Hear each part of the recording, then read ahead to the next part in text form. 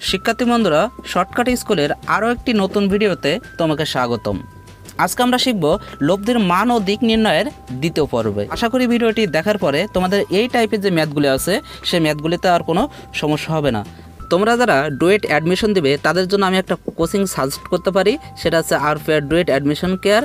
এখানকার পরিচালক হচ্ছে পবিত্র দাদা, তিনি খুবই আন্তরিক আর এই কোচিংয়ের পড়াশোনার মান অনেক ভালো। এখানে কিন্তু আমিও কোচিং করেছি এবং তার বিনিময়ে বলতে পারো যে এটা আমি তোমাদেরকে শেখাতে পারতেছি। সো তোমরা এখানে যেতে পারো, আশা করি এখান থেকে অনেক উপকৃত হবে। ডুয়েট অ্যাডমিশন তো আছে, সাথে সাথে তোমাদের জব প্রিপারেশন হয়ে যাবে। ওকে, কথা না বলে চলো এই অঙ্কটা আমরা সলিউশন করি। এখন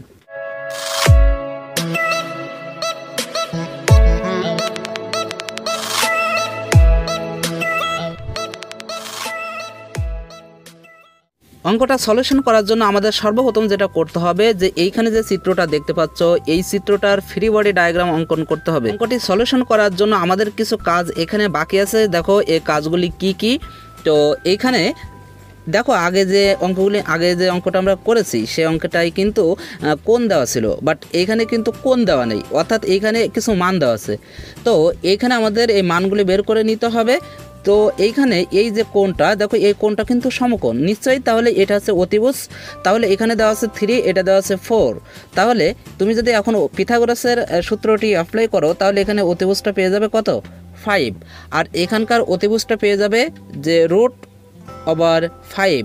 এখানকার অতিভুজটাও দেখো, এখানে 3 আর এখানে 4, তবে 9 আসলে 25কে বর্গমূল করলে কত হবে, 5 হবে।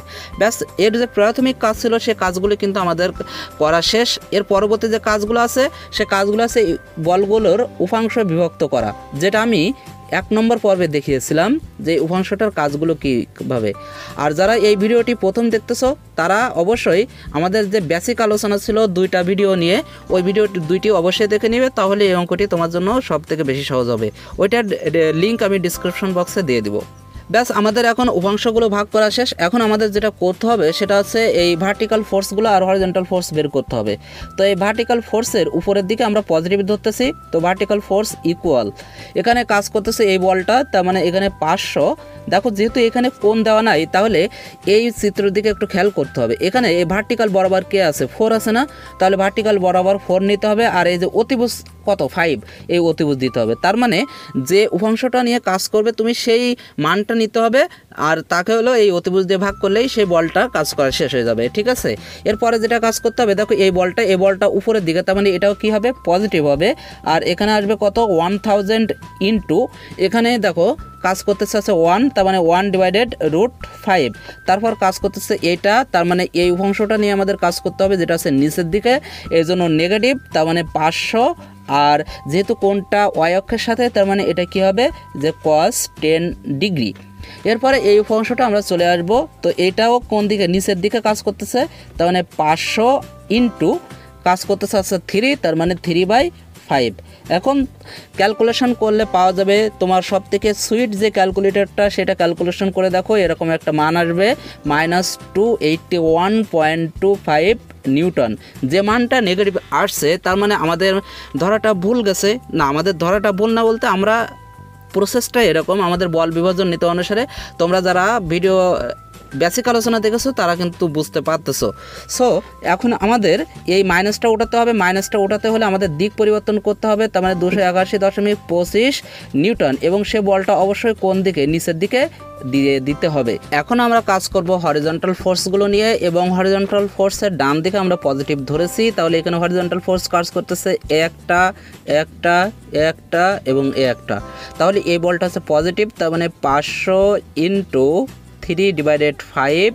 তারপর এটা আছে নেগেটিভ, -1000 ইন্টু 2/√5, এটা হচ্ছে কি নেগেটিভ, তার মানে -500 সাইন, এটা হচ্ছে সাইন হবে, সাইন 10 ডিগ্রি। আর এটা অবশ্যই পজিটিভ, তার মানে +500 ইন্টু এটা কাজ করতেছে 4, তার মানে 4/5।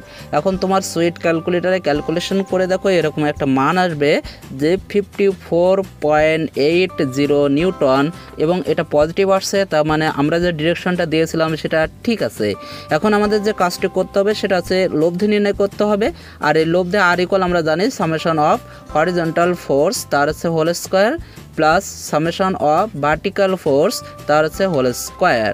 এখন এখানে যদি ক্যালকুলেশন করে দাও মানটা বসাই দিতে হবে জাস্ট 80 তার হোল স্কোয়ার, আর এখানে আসবে 281.25 তার হচ্ছে হোল স্কোয়ার। ব্যাস ক্যালকুলেশন করে দাও, আর ক্যালকুলেশন করলে আসবে 286.53 নিউটন। ওকে, এখন আমাদের নির্ণয় করতে হবে থিটা। তার জন্য নির্ণয় করতে হবে, আমরা জানি tan theta equal summation of vertical force divided summation of horizontal force. তাহলে মানটা এখানে বসায় দাও। tan থিটা ইকুয়াল তুমি এখন লিখতে পারতেছো 281.25 ডিভাইডেড এখানে যে মানটা হরিজন্টাল ফোর্স সেটা হচ্ছে 54.80।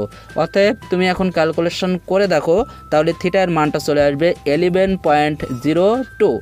ব্যাস, আমাদের এখন লব্ধির মান এবং দিক নির্ণয় দুইটাই শেষ। এখন আমরা চিত্রে দেখিয়ে দিব যে এটা কিভাবে অবস্থান করতেছে লব্ধির মানটা এবং কত ডিগ্রি কোণে।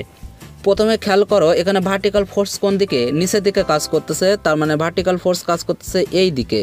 কোন দিকে কাজ করতেছে? নিচের দিকে। ভার্টিক্যাল ফোর্স নিচের দিকে কাজ করতেছে। তারপর হরিজন্টাল ফোর্স হচ্ছে ডান দিকে কাজ করতেছে।